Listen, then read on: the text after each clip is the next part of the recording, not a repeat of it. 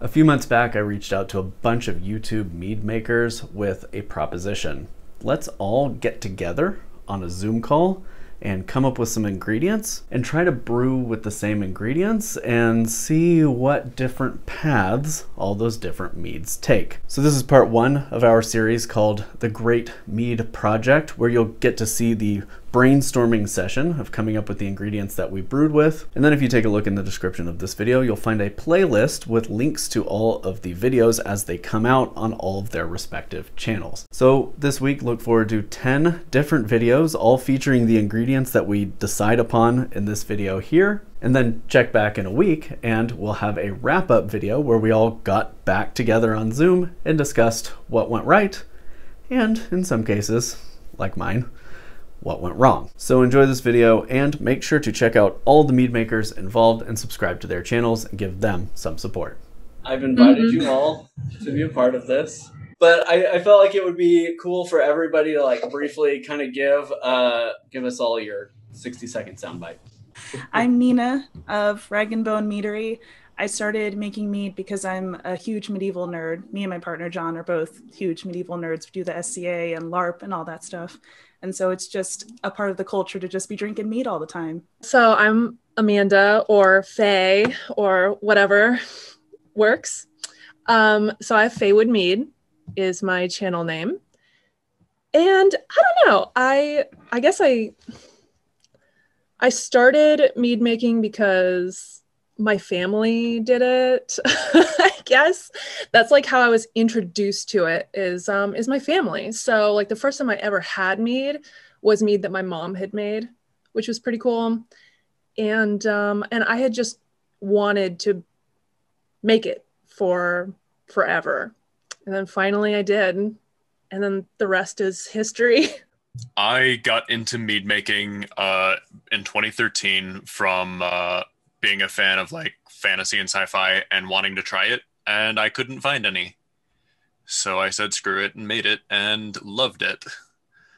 I've been making mead ever since, and I decided to start a channel where I take the descriptions of mead in these sci-fi and fantasy media, you know, going back to my roots, and try and figure out what I would do to make them. I'm Dave Hodgkins. I've got a channel called Hangin with Hodge. I actually started off making wild game cooking videos over on a different channel called, what's that one? Hodge the Hungry Hunter.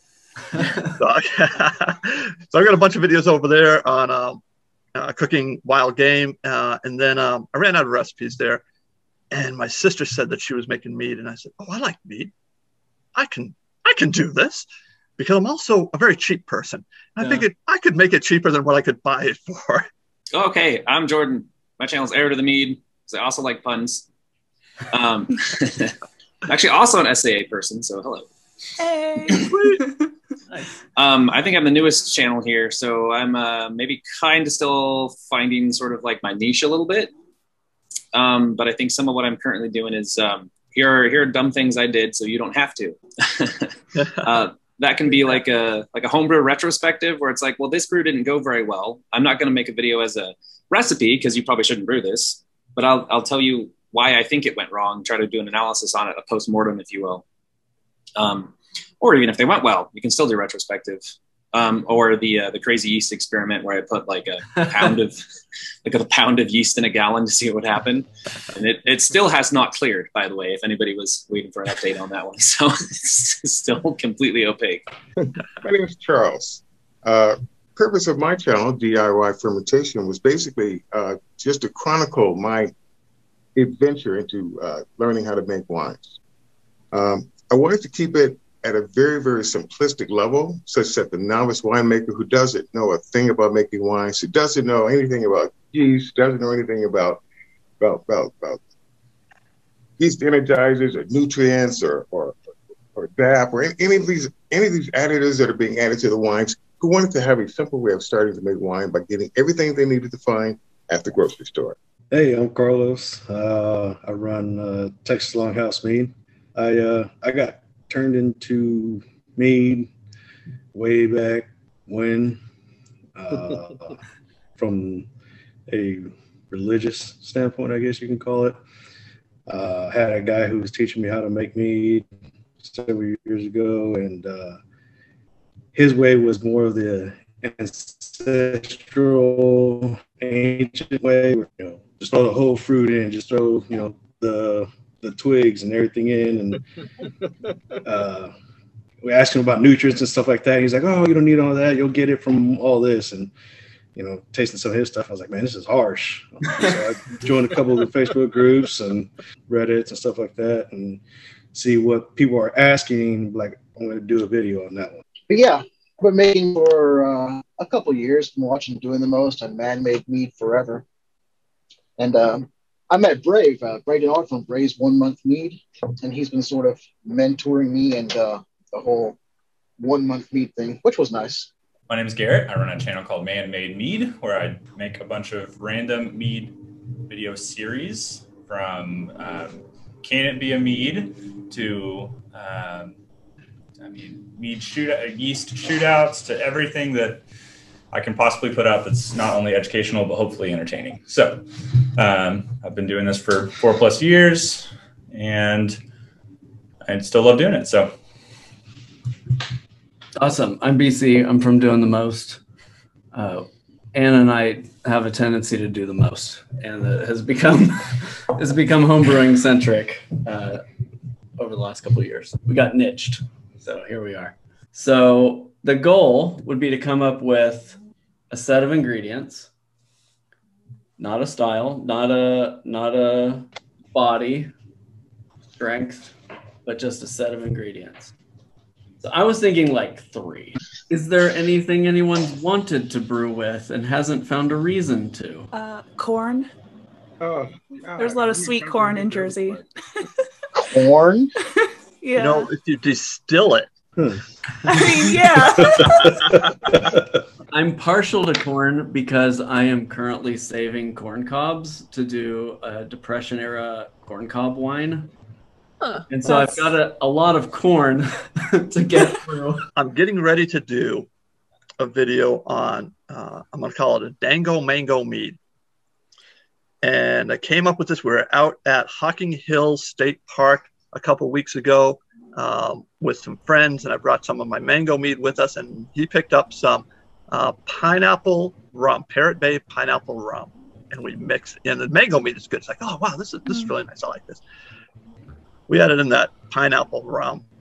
I'm like, dang, this is really good. So maybe something along the line. I'm thinking like the mango and pineapple.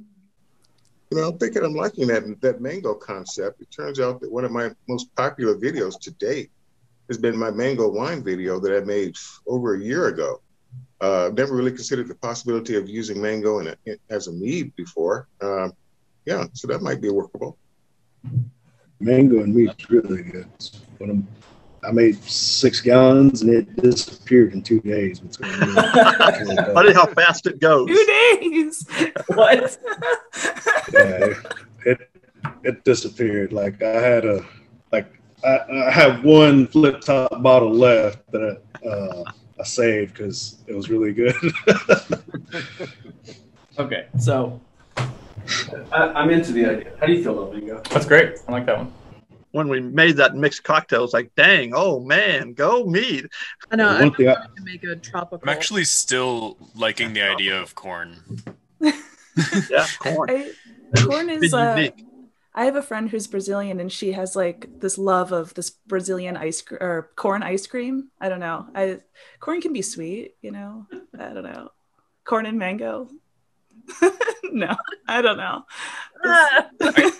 I'm feeling it. I think the corn would add some body. Like, Yeah.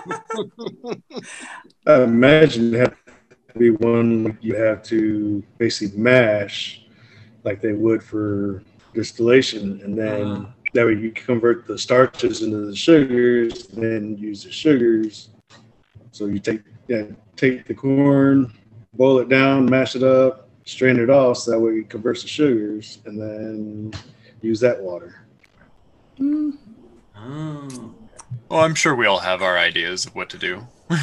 We can, I'm gonna add corn to the parking lot. We can workshop that. Is anyone familiar with chamoy or tahini? No. Yes, I love me some tahini.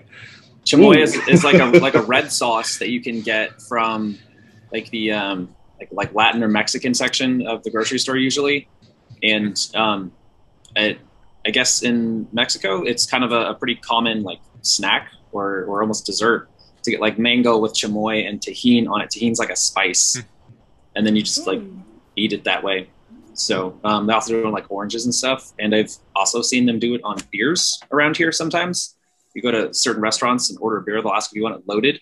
They'll put the chamoy just straight up in the beer, and then they'll do the rim in tahini instead of like salt or something. I like the idea of spicy with mango and corn. Something like elote, like mango. So maybe like a pepper? I think a pepper would be good. Like a hot pepper, like just a chili pepper? Do we want to say what type of pepper? No. Or just... I think it's more fun if we decide. Okay. But just a hot pepper or... I'm sorry I mentioned corn. No, I love it. I really love that idea. Oh no. The one brew I want to do next is a pineapple chipotle. You take the pineapples, throw some salt, brown sugar, caramelize them in like on the smoker, and then throw some chipotle peppers into it. Somebody mentioned it to me a while back, and I'm like, ever since then, it's all I can think about is doing a mango chipotle. I'm just trying to figure out a good way to do it. That sounds good too. Oh yeah. Is this the list? Okay. I mean, we need honey. I mean, I think that one goes without saying. Do we want to choose a varietal? As one of the things you mentioned is keeping it with what Charles said, is making it easily accessible from a grocery store. Yeah. I think... Now, maybe that grocery store is Amazon.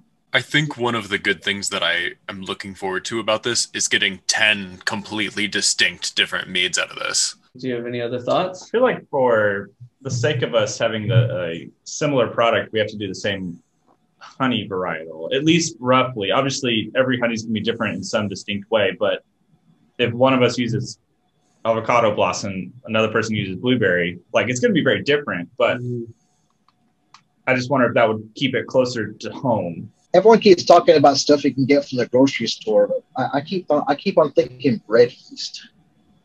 Oh. Sorry about that. I mean, you can get it from the grocery store. You know, it's readily available. Your grocery store doesn't carry these little packets of Kvike that you can just pick up in the I don't think brewing so. aisle. Yeah, I like the idea of either like a wildflower or clover just to keep like an even base. Because like with mango and corn and peppers, there's so many ways to work with that, I guess. So, I mean, I don't know. Yeah. It looks good. It looks good. Like what's happening. I don't know. So how about we just say wildflower or clover? Yeah. Okay. That way, if you got some bomb-ass clovers wherever you're at, you can you can go that route. 3 ingredients. We've got the honey. The only other things, I think we should probably do whatever yeast we want. I know Erick's into bread yeast, but somebody might be making a session mead. Somebody might be making a 20% step-fed situation. I'd hate to lock anybody in. Wait. So that was yay or nay on the bread yeast? I think If you want to. You're using bread yeast. You've locked yourself into bread yeast. I think that's what happens. Yeah, we'll do bread yeast. Okay. Any other thoughts? I like that list. I think leaving it open from here is probably the move. Yeah. This is not what I thought we were gonna. I thought we were gonna be doing like a maple and blueberry type. So it's definitely tame. There are a lot of different paths that you can go down. Especially with the corn. Yeah. I mean, that's like the surprise ingredient in the list here. And I love it so much. Yeah. There's so much that can be done with it. Yeah. I can't wait to see 10 completely different yet somehow reminiscent meads. One thing to know about mango, you're not supposed to ferment the mango skins. So just in case anyone here doesn't know that, apparently it can create some kind of toxicity that some people are sensitive to. So that's good to know.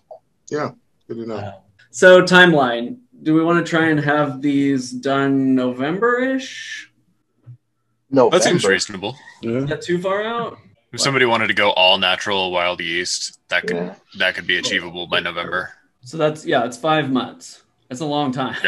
Yeah. I know it's a long time, but I'm kind of leaning towards that as well. I suspect that some of us will be aiming for things that are done quicker, but that leaves it open for people that want to do something that takes 5 months, like maybe a wild ferment that was just mentioned or something like that. We might have too much similarity if we close the time window up too much. Well, I guess the question then becomes, is anyone planning to do a wild ferment? I just threw that out as a suggestion. I'm not planning on doing it for this one. Okay, good.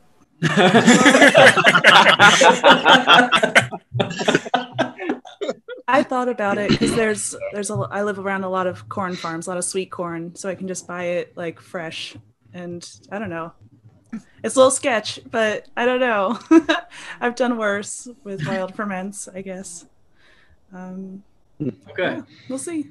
Just so I understand, well, basically each of us is selecting one of the three and making our mead out of that particular one, and then getting back together later on with the results of our effort. Is that what I'm hearing?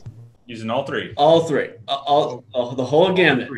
Now you could just lightly dry hop with some corn if you don't. If you didn't want to do that. But no, I imagine between now and November, I'm going to have several different ways of it doing. I think the goal would be to try and use all three, if at all possible, and really, hopefully, everybody goes in such a different direction that we can show the real flexibility of a pretty wild set of ingredients. Oh yeah, you make a good salsa. I hope you enjoyed that little window into our brainstorming process. It was a lot of fun. We had some great laughs, great conversation on that Zoom call. And now, again, check out the playlist in the description here. Videos will be released all throughout the week on this Great Mead project, 10 videos in total. Plus, again, a week from today, we'll have the wrap-up video come out where you can see us all discuss our pros and cons and, general experience with the Great Mead project. Thanks for tuning in. Cheers and happy brewing.